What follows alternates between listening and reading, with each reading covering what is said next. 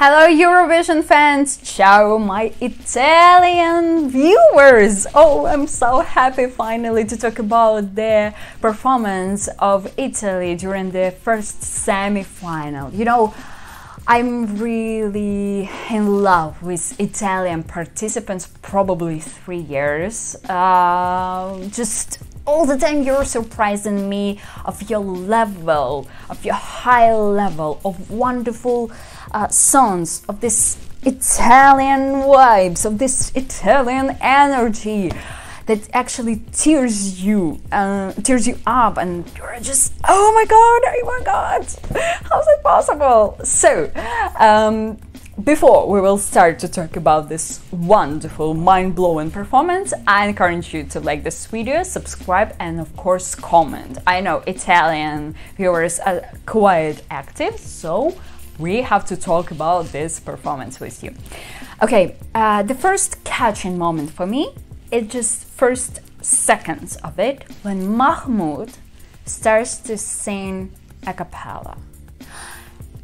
Unbelievable. I had goosebumps. Like, from the how's it possible? Really, how's it possible? I'm in love with Mahmood, I have to confess.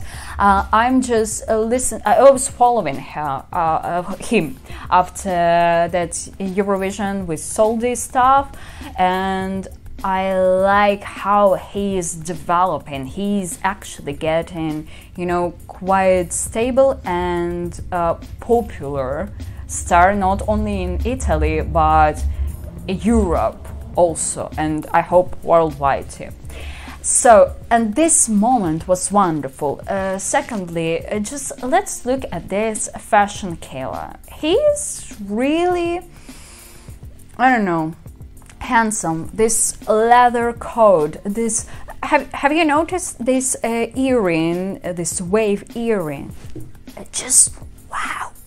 I'm sorry, is it like Fashion Week Italia or something like that? Because Blanca is actually, I don't know, kind of losing, I don't say, but not so bright as Mahmood. And I actually didn't get why we have this difference, but maybe they wanted to just have different focuses, different energies. It's kind of complicated for me question, but anyway, they look both good, but just you know, different energies are common. Also, I have to mention, Mahmood is more confident, more experienced, and it's obvious, but it doesn't influence you know, the vibe of Blanca, and especially he's just actually opening when we have this part of this like here, it just smashing you this Italian energy, Italian, I don't know, character. It was in this stuff, and like when they're both starting, you know, just to sing to each other, unbelievable. Also, I like that Blanco was actually, you know, jumping to this piano, then jumping on, just, you know, quite active performance. Mahmoud was just walking. Blanco was doing more stuff, like, I don't know why, but okay. More, you know, more energy, more movements during the performance. It's always good. What I also wanted to mention, this staging.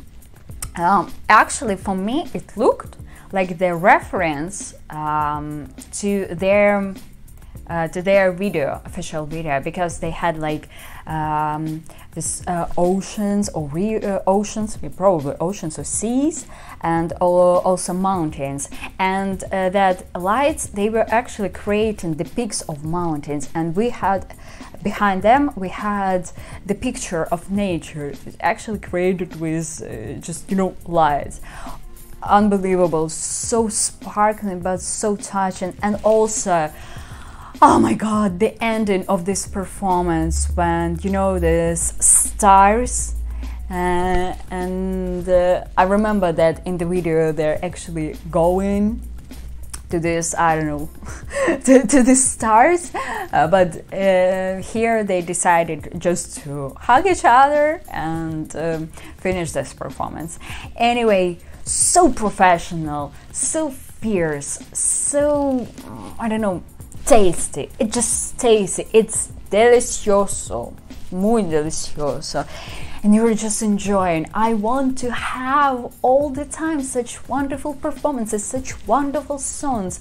I want that all these participants had this competition, like not choosing who from, I don't know, 10 best songs. No, like it's true, but to have like all these performances. Italy, I don't know, you just have to maybe give some master class or something like that, just to reveal what is your secret of preparing such wonderful artists for Eurovision. So now tell me, what is your prediction for Italy in Eurovision 2022? Do you like this performance? Do you like the song? And do you think is it gonna be in top 3 or top 5 or top 10, or it's gonna be again a winner? Tell me in the comments. I'm waiting, and see you very soon. Bye bye.